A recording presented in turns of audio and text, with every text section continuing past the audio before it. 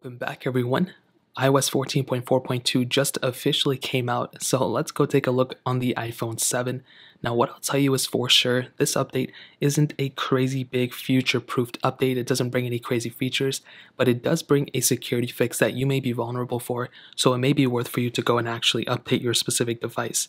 Now, I would go ahead and show you a screenshot of it. I'm not really too sure where it's at. There we go.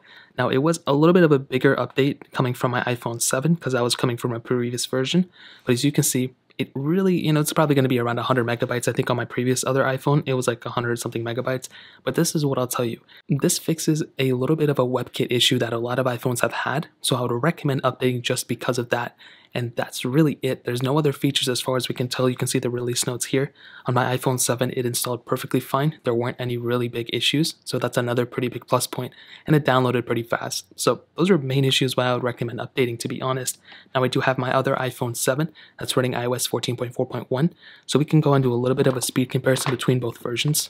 As you can see, it's a little bit of a different setup, but this is a quick little one. It's not a full. As you can see, all apps are cleared out. Phone calls 3, 2, 1. There we go. And again, 14.4.2 is on the left, 14.4.4 is on the, or 14.4.1 is on the right. App Stores 3, 2, 1. And the newer one seems to be faster. Scrolling through, you guys can see maybe the same thing. There's not really that big of a difference between the two, as you guys can see. And I would probably say it's about the same. Hopping out of this one, let's go and do camera 3, 2, 1. And there we go. Pretty much the same thing here. Hopping out of this one, let's do music 3, 2, 1. There we go. Pretty much the same thing for the most part. Hopping out of this one, let's go ahead and do one of these other ones. Let's do Facebook 3, 2, 1. And about the same thing, I think this one, Netflix 3, 2, 1. And again, the newer one is the faster one here as well.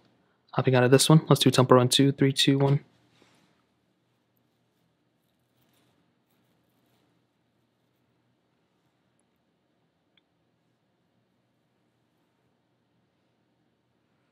And there we go. I mean, this one is definitely seeming to be quite a bit faster than this one.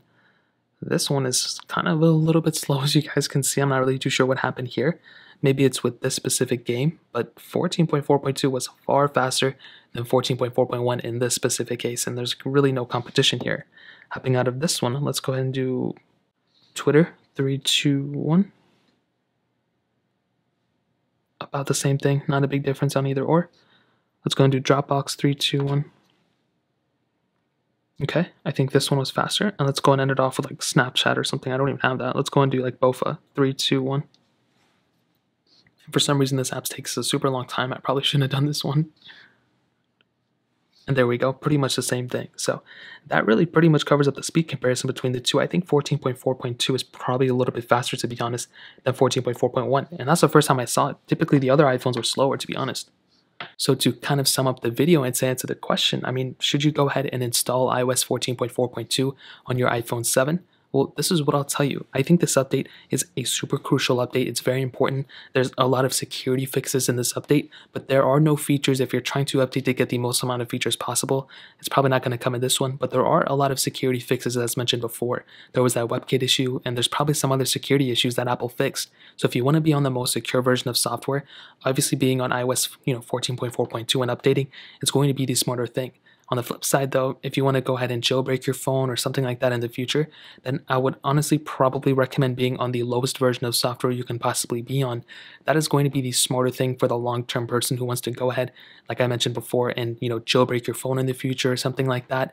But I think for the most part, for everyone else out there, you're probably going to be set if you go ahead and have an iPhone 7 and update it to iOS 14.4.2, in my humble opinion. If you guys have any other questions or anything like that, let me know in the comment section below. Hit the like button, that would mean so much, but definitely hit that subscribe button. Every single subscriber that we get really does count, so it means so much if you guys could hit that. Also, check out the other links down in the description as well. My Twitter, my Instagram, my other channels. More importantly than everything else, I love every single one of you guys.